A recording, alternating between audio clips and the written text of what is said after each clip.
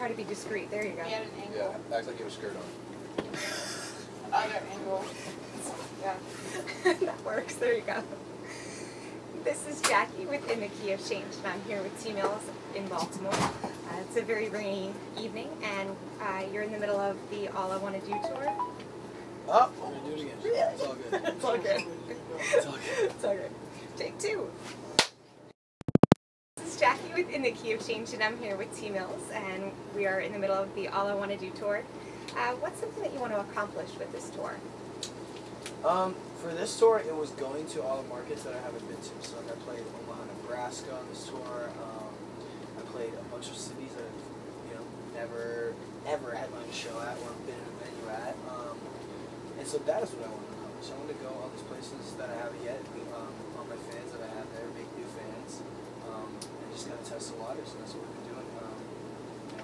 Almost every single night. I've been to Baltimore before, so I really love this city. The show's going to be amazing, so I'm excited.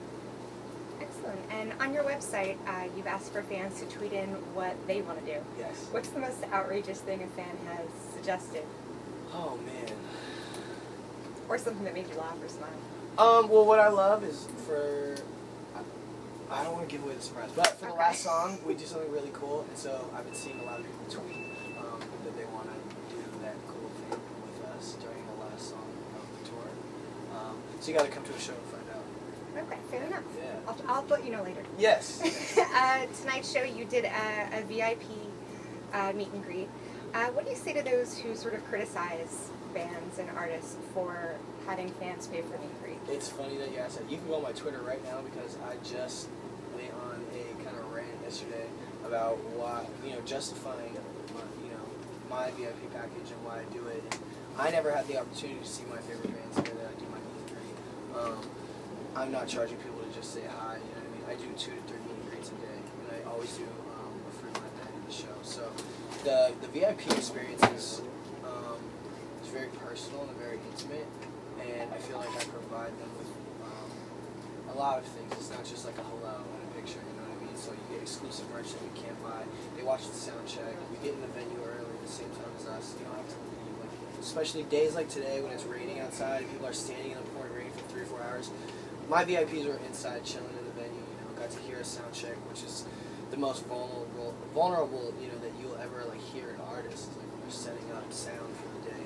And yeah, exclusive hat, poster, my All I Want to Do EP, you get the physical CD, we take pictures, it's great. So yeah, and people who criticize it, I just feel like maybe they don't have the impact to have a VIP package, maybe people don't care. So for that, I'm sorry, but I like what I do with my fans, and my fans love me, so yeah, I'm gonna keep doing my own thing, I was gonna say, if they didn't like it or they didn't want to I wouldn't be doing VIPs, Right. So, and for everyone who doesn't get VIP, I do a meet and greet, like I said, on the worst day love night, and then always kids come on the bus and stuff, I never check anybody. So that's why I'm such a strong advocate for it, because it's not just like a one chance, you know what I mean? So I bust my ass for my fans, and I do whatever I can to so it's cool. Yeah. And you mentioned today is raining. The last time I saw you perform was at Skate and Surf last year, which that was raining as well. It got raining rained out. well, At the end of it, it got rained out. It didn't. Thankfully, I think it rained right after I started playing. Yeah. How do you get fans in the mood? Like you mentioned, tonight is raining, correct? How do you get fans in mood, excited, and amped? I just go out there and play my songs. I think the biggest thing is how I get myself amped and how I get myself in the mood. And I'll probably drink some coffee and just go hang out inside. Just get ready for the show. I think I'm gonna need some coffee myself. Yeah, you've been touring with Madsen for quite a while. What makes the two of you a good pair? Well, this is actually our first tour together. Oh, I'm sorry. Well, no, last time I saw you was Skate and Surf. Yeah, exactly. We've been fortunate enough to play a lot of the same festivals and stuff, just because we're mutual friends, and we've been doing this stuff together for a while. But this is my first national headlining tour, and I wanted to take 2 of my good friends, so that's why I have Black Bear out here and Monson out here, and it's been great. No egos, just everything runs smoothly. We have fun every single night. Everyone plays an amazing show every single night, so it's great. And any hijinks that you can actually talk about? Maud's birthday was really fun, and my birthday's in like 2 weeks, and then I'm gonna be in Texas, so there'll probably be some crazy things that happen there. I can imagine. Where do you see the hybrid of pop and rap going? Because there is that sort of overkill hybrid of hardcore and EDM, at least in my opinion. But what about your genre? I just want to continue making music that I like. Making music that makes my fans happy. I'm just like a big dude with melody, so as long as something sounds really good, and I'm like into clever writing and wordplay, I think I'll be fine. I don't ever want to put myself in a box of one type of music or Black Bear. I feel like me and him write amazing songs together, and we brought a studio on this bus for this tour. That's what we're recording here every day. It's been cool to just see like all of our different influences kind of merging and coming together. You mentioned, I read somewhere that you get on a lot of mixtapes. What's the advantage of that? I haven't done a lot of features actually, but I have put out a bunch of free projects. I felt like the free albums, I put out a free album called Leaving Home, and I did another one called Thrillionaire. I feel like those,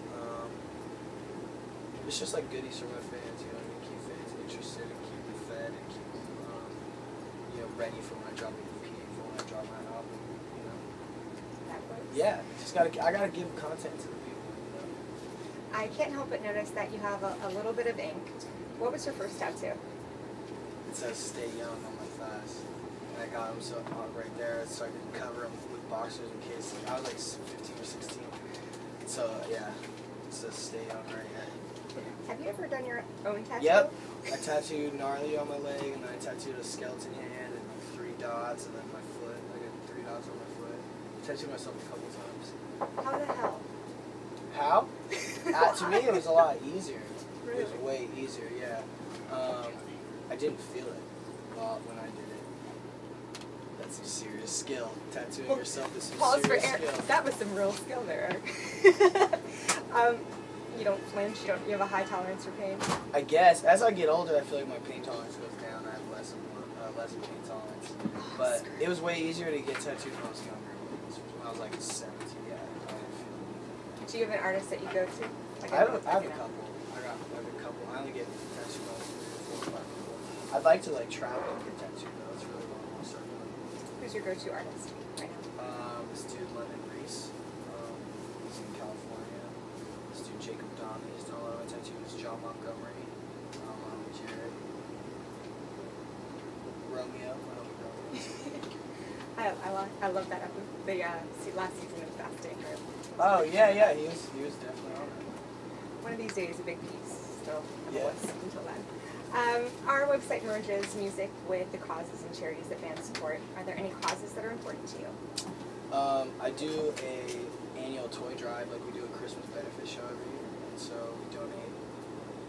we donated 4 huge like recycling bins full of toys to the battered women and children's shelter in Riverside, California, my hometown.